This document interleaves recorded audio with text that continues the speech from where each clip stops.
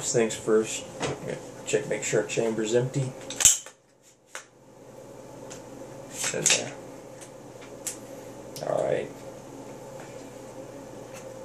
Separate the upper from the lower.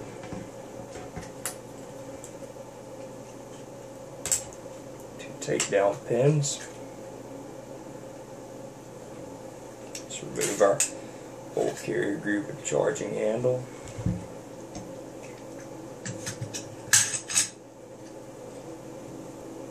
Alright, we're going to start with cleaning up our bolt carrier group. We've got about 100 rounds through this, about 75 of them suppressed.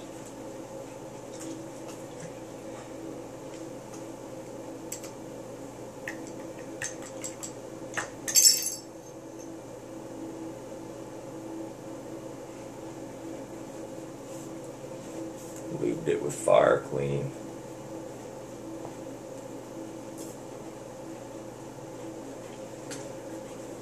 I love this stuff, it makes cleanup easy.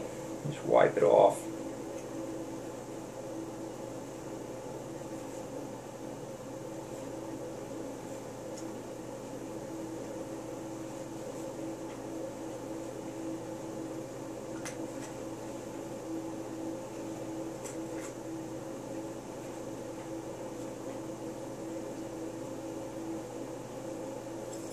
There you go.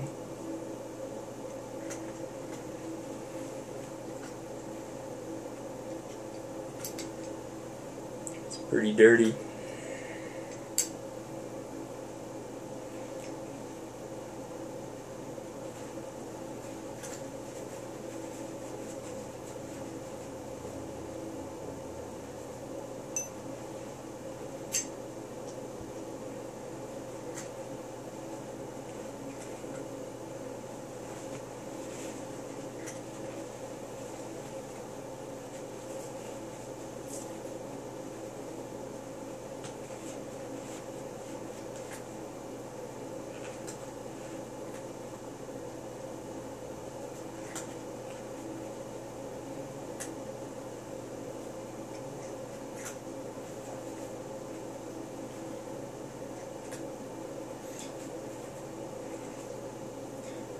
Got a little bit of carbon on the bolt tail. We're gonna let some FIREClean soak on there for a minute while we hit the rest of the rifle.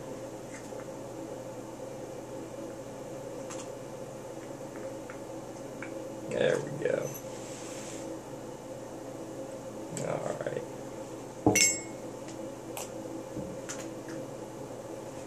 Get our charging handle.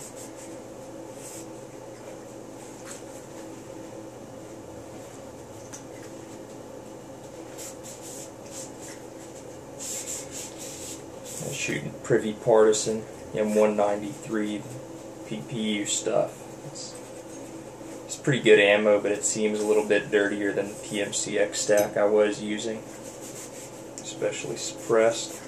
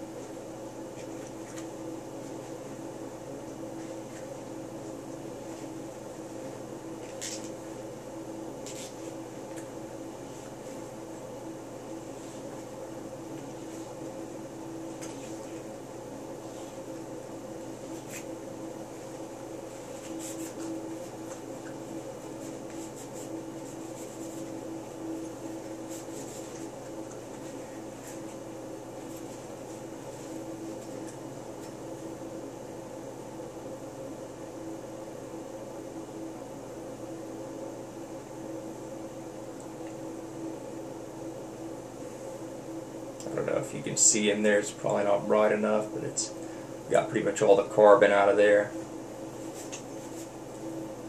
Even on the base of that chamber where it normally collects.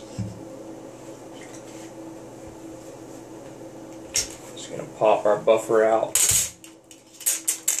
This This really isn't necessary, but I just kind of want to go over a complete cleaning of the M4 for the sake of those who may not have done so before.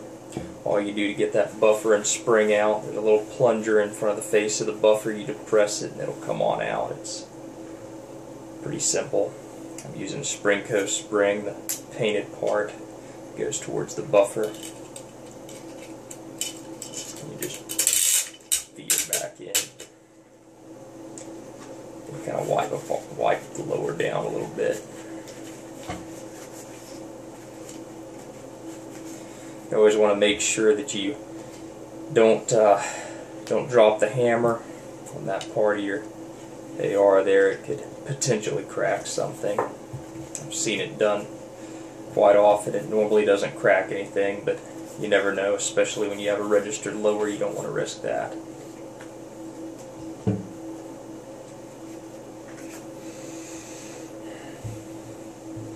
Alright. There's our suppressor. Surefire 556-212. Alright. See our upper's kind of gritty there. Just wipe it out with a paper towel.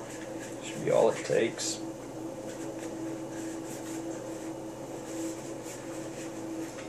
That's why I really like FIREClean. It's kind of like a frying pan seasoning, cast iron skillet seasoning, as far as how it makes things so easy to wipe out once you treated the metal with it. By treat the metal with it, all I mean is apply it by itself, typically on a new firearm or one lubed with something. Otherwise I'll degrease it with alcohol and then I'll just apply FIREClean like any other lubricant. There's no hair dryer, there's no oven, there's no crock pots, there's no magic involved there. Just remove the old and put the FIREClean in its place.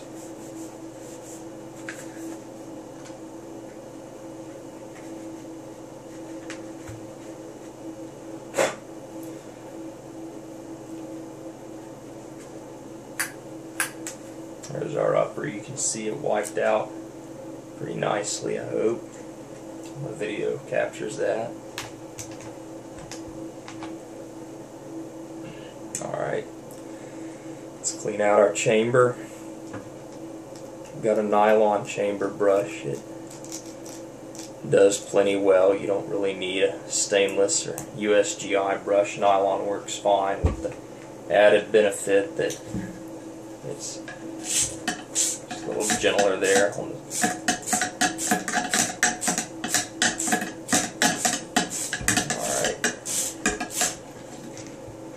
tear a little patch of our paper towel off here.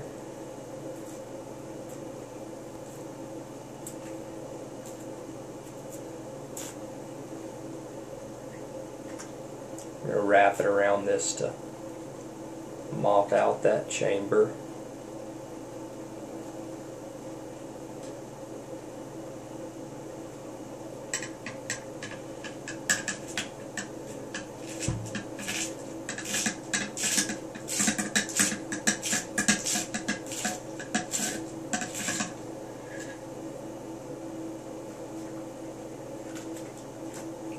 Go.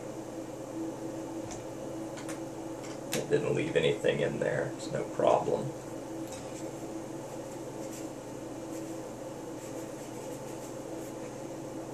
Alright.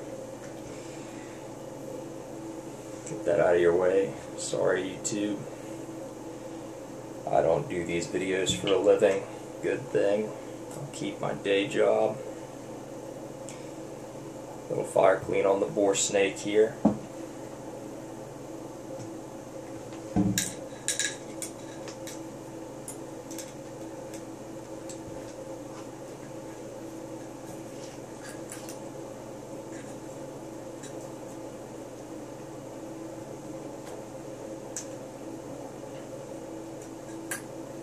Feed it down the barrel.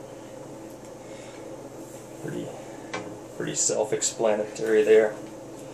That light I'm running is the Roshworks SL1. It's a light as well as an integrated front sight. The light head was designed by Gene Malkoff. He's pretty famous for the LED stuff he's been putting out for some time now, and the body of the SL1 there was made by the company that used to be Next Generation Arms. They reformed as Roshworks. There we go, that gets that bore about as clean as it needs to be. It's a hammer forged bore. It's Daniel Defense upper. Those bores are pretty smooth. I found they don't copper foul like a lot of button rifled bores don't do so in my experience, whether they're chrome lined or stainless, chromoly. Alright, let's revisit our bolt tilt here. See how that's looking?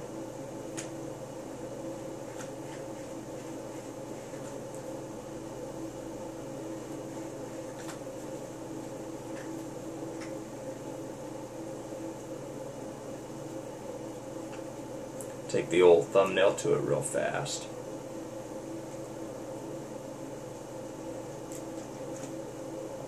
Yeah, I remember back when I first started shooting AR-15s, I would use rim oil or the break-free CLP. It was break-free back then instead of Safariland. Yeah, this would take a brush or a screwdriver or some other instrument like that. Now it just takes a little bit of soaking, some FIREClean, and a thumbnail. Gets it pretty good.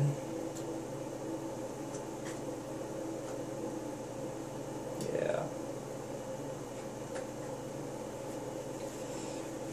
Really liking the FIREClean stuff.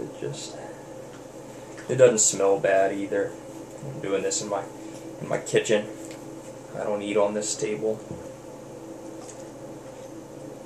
Like the rest of America, I eat in front of the computer, the television. This table is just for stacking bills on and making YouTube videos with. So, even if I did eat on it, this stuff is non-toxic. It's not something that'll harm you. Drop a little bit in there. This FIREClean, I'm only using a few drops. It goes a long way. I could have probably run the bolt a little bit wetter since I was running it suppressed today, but did alright. Put our bolt back in there.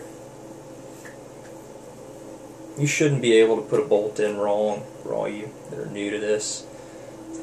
The bolt extractor goes on the right hand side for a right hand bolt. Only Stag makes left hand.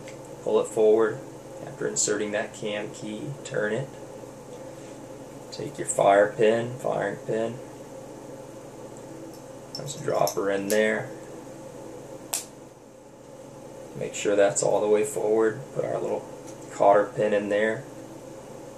Make sure our firing pin doesn't drop out. That bolt carrier group's plenty clean right there. Charging handle, a little bit of lube on it, a little bit of FIREClean there. I like to get a little bit on my finger here and rub it into the upper. This weapon wouldn't pass a white glove inspection, I'll tell you that right now, but white glove cleaning on an AR is a waste of time, and I'm sure a lot of y'all have seen the Filthy 14 where Pat Rogers took a BCM carbine and ran thousands and thousands of rounds through it, didn't clean it, just added lube. You know, some people argue that cleaning the M4 platform at all is a waste of time, just add more lube to it. I tend to like my machines clean, but I'm not going to argue that it's necessary to even do as much as I've done, but this is plenty. We'll put our charging handle in first. There's a little groove there it slides up into, otherwise you'll have a heck of a time with it. Drop our bolt carrier group in. Go ahead and put our rubber back on.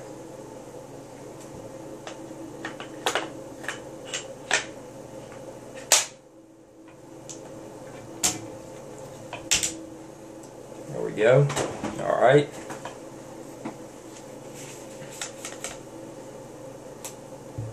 Little function test here. Safety. Can't pull the trigger. Safety off. Hammer falls. You may also be noticing this Aimpoint T1. It's got a different mount on there. That's a Bobro mount. Andrew Bobro invented this. It's the QD mount. Every review I've seen of them has been very positive, and I myself have had extremely good luck with them. They hold zero and return to zero flawlessly in my experience, at least as far as I can tell. And the sling I'm running, in case you're curious, that's a VTAC padded sling.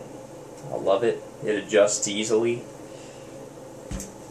It's a good, solid 2-point. Has nothing that nothing you don't need, everything you do. Anyway, there it is, start to finish.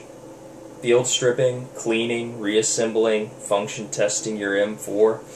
This should answer any questions you may have about cleaning it. We accomplished it with one paper towel, a bore snake, and a chamber brush.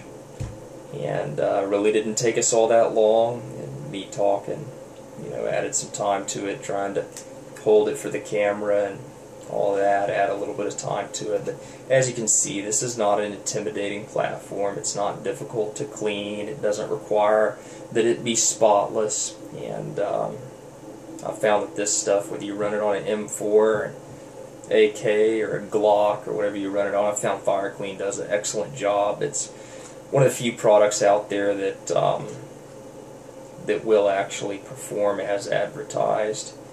And anyway, I'm tired. I've been up about 20 hours now, and I don't recall if I showed you the bolt tail after I got done scraping it. I probably did. Don't know if I did or not, but let me show that to you. And for some of you people who aren't familiar with this, I'll disassemble the bolt carrier group here so you can plainly see it. This cotter spring, it's going to come out like that. You collapse the bolt. You're going to turn your, it's hard to do backwards. You turn your cam pin here after you, sorry about that, remove the firing pin, 20 hours awake. Alright, collapse the bolt.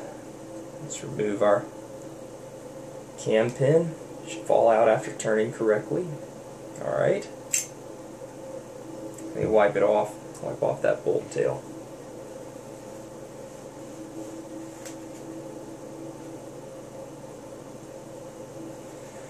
Yeah, that's just some FIREClean and a thumbnail and one paper towel. No chiseling, no magic, nothing special. Alright. You put her together the same way you took her apart, same order. Bolt goes in, it's collapsed. You turn that extractor far to the right, for the right-handed carrier. You'll see a hole in the bolt there. We're going to drop in our cam pin. Pull the bolt forward, spin the cam pin. There you go. Like a T. Drop our firing pin in, make sure it's all the way forward. And this deal here, our little cotter pin, we're going to insert it so that it's up and down. Hope you can see that. Just keeps it from getting bent a little bit. Sometimes they get bent. I found that putting them in this way prevents that. Alright.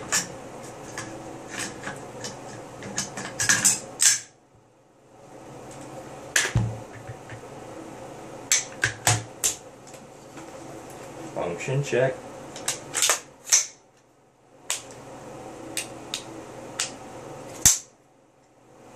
There we go. Alright, we're done with that. I'll keep my day job.